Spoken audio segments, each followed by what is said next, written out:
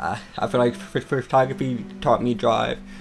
It taught me how to not give up. It taught me to keep trying. It just taught me a lot of personal skills that I feel like people should have. It taught me self-worth. It taught me a bunch of shit. I always expose for the light. Like my photos tend to be like darker because of that, because I want the highlights to stand out, and I want the shadows to be deep, and I want like the photos to have like that. I don't know, I wanted to look like real life, and real life is not properly like real life doesn't look like a properly exposed image.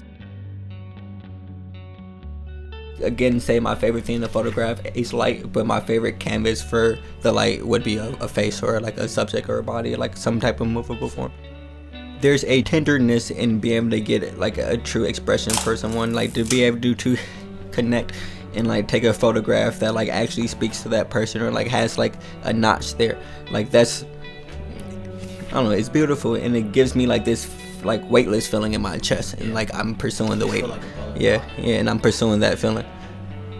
I want my photos to feel like a gasp every time, like yeah.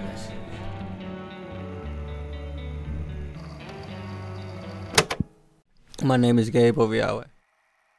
I'm from Madison, born and raised. I'm from the south side of Madison. We didn't really grow up with too much. So like, but like, I don't know, I never had to like worry about anything as a kid. So life was pretty chill and comfortable in that sense. As a kid, I was able to understand that like certain situations are just the way they are, and like certain like things things. Like things happen, and like that's how life is, and like things aren't fair. And I think being exposed to those ideas at a young age really helped shape who I am and like my work and like what I do. My favorite kind of photos that I have captured are just like the photos that I would say have made me like feel that like feeling of like weightless, like that gave me that like feeling, like that gas moment. And like I don't know what those photos have in common, like off the top of my head. I think I would actually have to like sit down with those pictures and like look at them and try to like piece together the strings and figure out why I like them. I first started taking photos my freshman year in high school, but I've been interested in photography for like, I won't say from as far back as I can remember, because that's like he just a cap, but like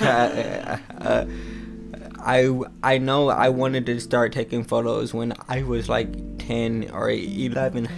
I remember being in a middle school and like having the teacher go around and asking people what they want to do, and I said like photography. So like I've been interested in photography since like 10, 11, maybe before that, but I've been taking photos since freshman year of high school.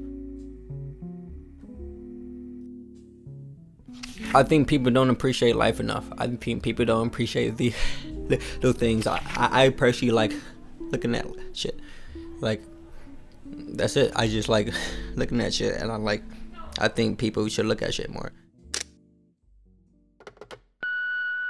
Keep taking more photos and stop making excuses for the photos you aren't taking, and stop making excuses for the photos you are taking.